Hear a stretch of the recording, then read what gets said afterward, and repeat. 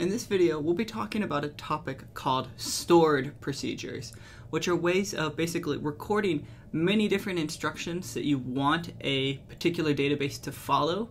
And instead of just always specifying that with, here is this sequence of 40 queries, do all of this, instead you basically store those queries, you store the commands inside the database with a nice little function so that you can call that procedure. You can call that method whenever you want to, instead of having to recreate those queries from scratch. So you can think of a stored procedure as kind of a type of function. It's not technically a function. Functions are something that we'll talk about a little bit later. But a stored procedure is like a function that's written in SQL, and the actual instructions are stored within the database. They're primarily used to store logic and protocols for making changes to the database. So instead of writing a query that will like add a student, and how do you add a student? Well, you add it to the students database, and then you make an entry for them in the grades table, and then you send an email to their parents saying congratulations.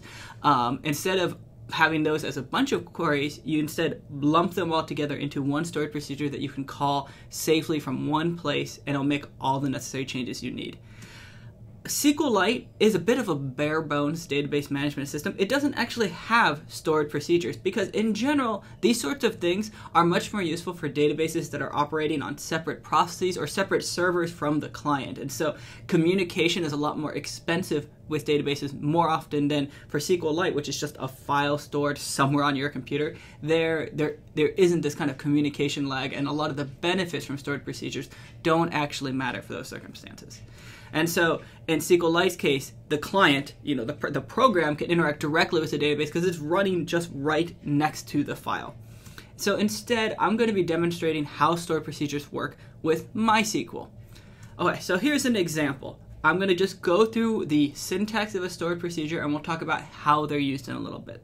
So the first line is this delimiter line, which basically says, what is the end of a statement? Now, normally the end of a statement is a semicolon, right? You say select star from table, semicolon. And that semicolon means I'm done with this statement.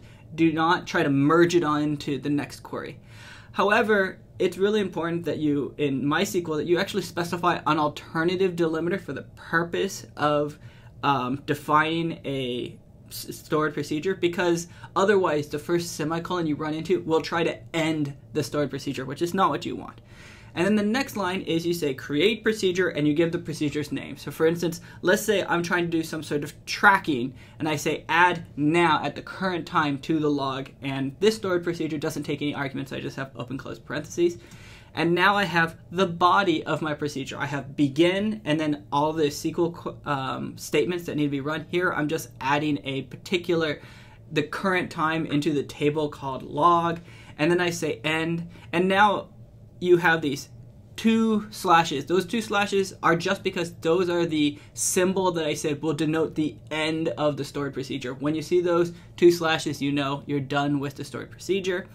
And then the last thing I do is I set the delimiter back to a semicolon, back to what it normally is, so that future queries can be treated with the semicolon just like normal.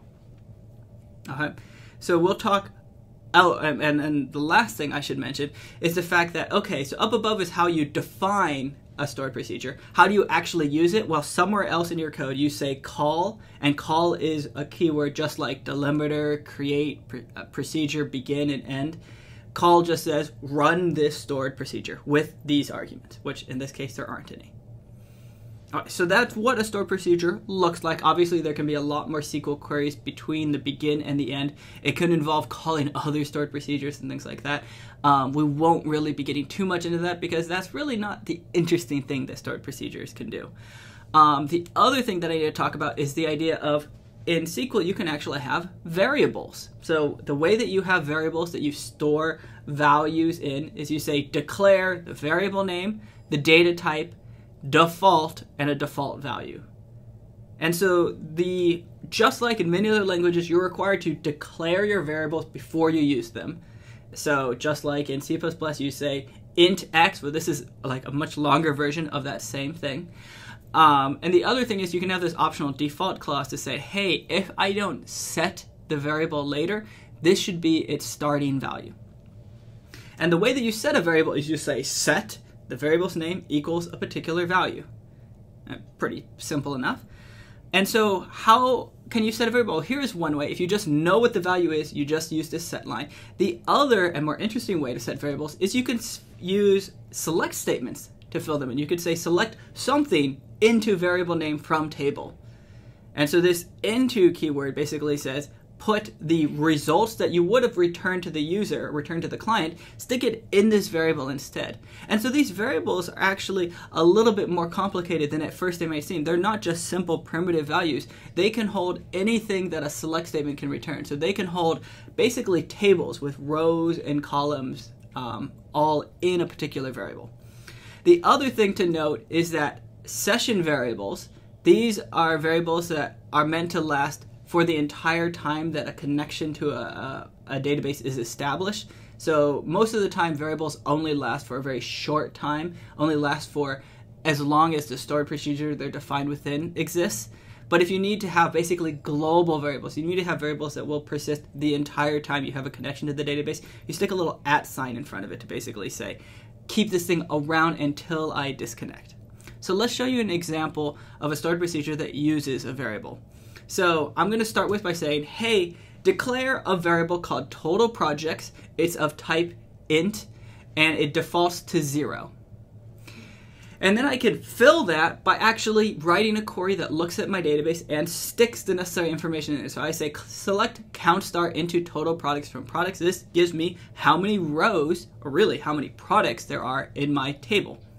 Another way that I could have filled this variable is I could have just said set total products equal to, I don't know, 123 if I knew the particular number that I wanted to stick in total products to begin with. Okay, so right now we've been talking about stored procedures that don't have any arguments. I just said in the previous example, open close parentheses when I was defining the stored procedure. A stored procedure that doesn't take any arguments isn't particularly smart. It has to do the exact same thing every time, which sometimes is useful, but more often being able to pass variables in or get data out makes them a lot more useful. And unfortunately, the way that stored procedures do things with their arguments is kind of messy. And so you actually have to pass in arguments to this for both input and output. So the default mode that uses parameters is called the in mode. The way that this works is you basically supply a variable that's already filled in with information, either using default or set or the select into pattern. And the procedure then works on a copy of that data and works with that data and has no way to change the data that was passed in. The other option is you specify an out mode that basically says the procedure can set the value, it can put a value into this parameter, but it's not allowed to read from the parameter ever. It's only a write out. This is where you're meant to stick results from the stored procedure. And then lastly, there is also the in-out parameter, which allows you to both read the variable from within the stored procedure as well as change and write to it for output purposes. So let's give an example where we start using some of these different parameters to specify passing in or getting information from stored procedures. So here is another stored procedure. Once again, this is in MySQL. I use the same delimiter pattern. I say create procedure, get top 10. And so my goal is to do some sort of process that works through the database. And I'm specifying that this has one argument, an in argument, meaning that it will not be able to change this variable and it will work with a copy of the data that's passed in. The variable is called section desired, or the argument is called section desired. And what do I do in this procedure? Well, the first thing is I update students and add an exclamation point to the end of every student's name. I don't know why, just as an example of a SQL statement. And I only do that in the case where students are in a particular section of my class. Okay? And then I end my stored procedure and I end my semicolon, and then I call this stored procedure get top 10 1. All right, so what does that 1 do? Well, that 1 is the parameter that's passed in, and it specifies which section am I manipulating. And so if I passed in a 2, then it would do this update on the students in section 2 instead of the students in section 1. And if this was some complicated query, this can be a lot safer to use than just trying to retype this complicated query each time. Okay, so that's with the in parameter. Here's an example with the out parameter. So I have another parameter, and just to show that there's nothing magical about that first line, I could make my end delimiter be two exclamation points. And so then I say get, create procedure, get best, out best student. And once again, the types in MySQL are a little bit different. var character basically means my text would be 255 characters at most in length.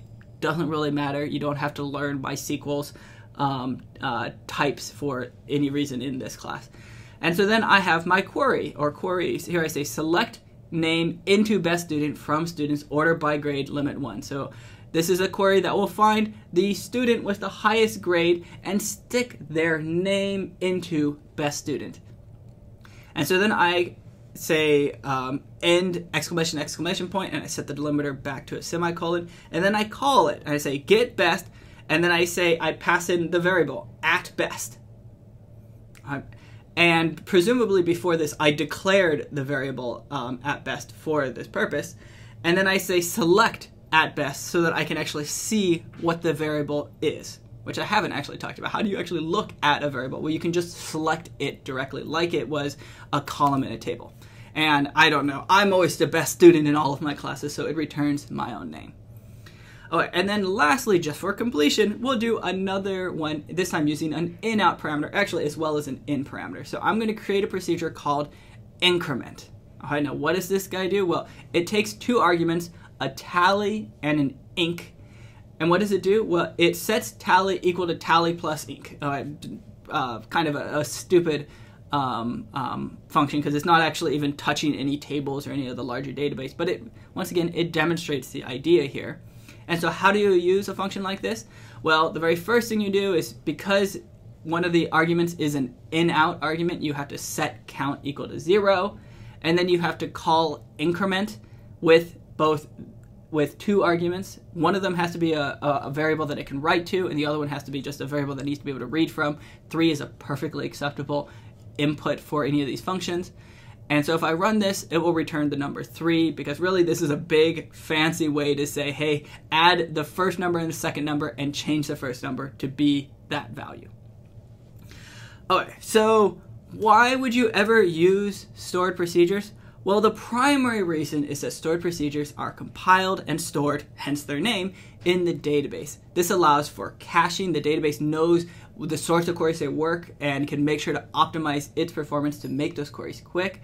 And so it allows for faster performance, especially if you call the stored procedure more than once. It allows the database to learn the best way to and the fastest way to implement these sorts of functions, as opposed to just always getting, this is a query I've never seen before.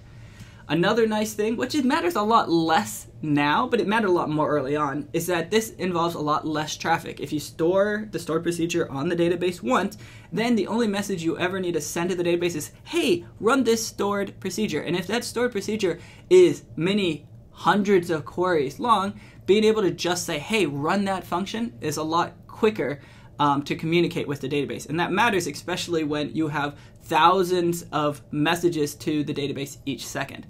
Another nice thing is that they're reusable. So different clients, different applications can all use the same stored procedures instead of having to rewrite those queries from scratch.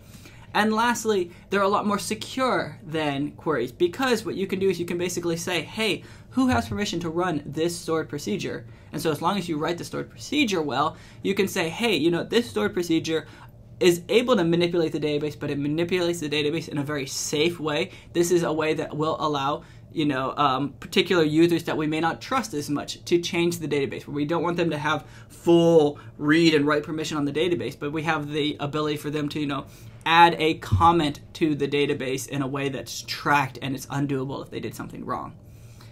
However, there's a lot of disadvantage to stored procedures as well. One of the big ones is they add a lot of memory and CPU to every connection to the database, because every connection needs to store its own stored procedures, and it needs to be able to access what are all of the available resources that it can use. So stored procedures actually make each connection a bit more heavyweight, which means that databases can support as many separate connections if they have stored procedure functionality available. Another, probably more important reason is that these things are a pain to debug. The problem is that unlike many programming languages, if something goes wrong, it's really hard to tell how and why. There's not really exceptions in stored procedures. There's not good ways to figure out what part went wrong, especially when stored procedures are calling stored procedures. And kind of connected to the first one is these things are really difficult to maintain. Like triggers, which I'll talk about in a little bit, stored procedures are really difficult to read, they're really difficult to write, and if your database structure changes, if you change the names of tables, move things around, change the way columns are laid out, all of these things shatter, and sometimes you don't know that they're broken until you try to run them, or even not even then, because of the terrible error reporting. Alright, so multiple choice question. How is a stored procedure different from a function?